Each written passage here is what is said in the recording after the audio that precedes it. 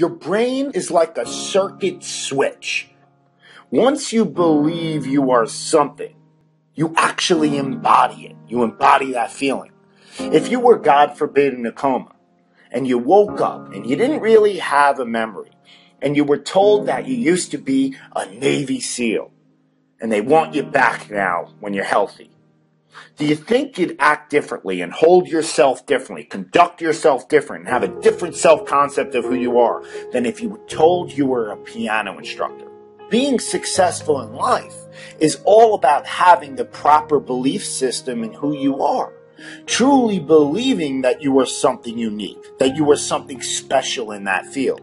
If you truly believe inside of you that you are one of the best actors in the world, you will be entirely different than if you're like, I hope I'm good.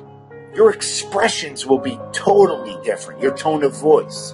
You'll talk in a more convincing fashion. You'll use your natural voice instead of a scripted one. You'll be more emphatic. You'll be more real, more relatable. Our brain is like a circuit. And so if we introduce it with the proper wiring, you're going to go straight to your target. If you're unsure about who you are, then your dreams, your goals, they will never become a reality. Everyone has mental doubts in life, internal conflicts. Even the most successful people that you look up to. But they don't live there. It's how you handle those negative thoughts in that exact moment and overwhelm them with positive action. And that comes with this utmost confidence in yourself that you can handle the situation. Trust in yourself that you are better than the moment.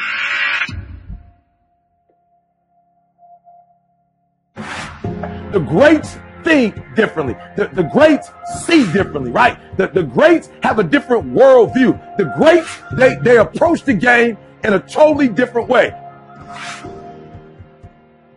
So I need you to do me a huge favor. I need you to think about what you're thinking about when your effort is low. Because if you can get this, you can get any success you want in life. You can have anything you want in life if you can get this. The next time you give a low effort, right? You give it 70% or 50% or 30%. I want you to think about what you're thinking about when your effort is low.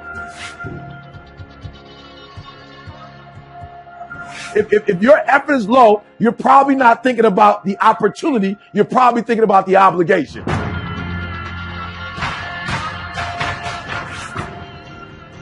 And when you think about E.T., how you stay pumped up. E.T.'s how you stay on fire. E.T., how you always driven. Even in the midst of trials and tribulations. Even in the midst of your haters. When people try to break you and tear you down. E.T., how you stay strong.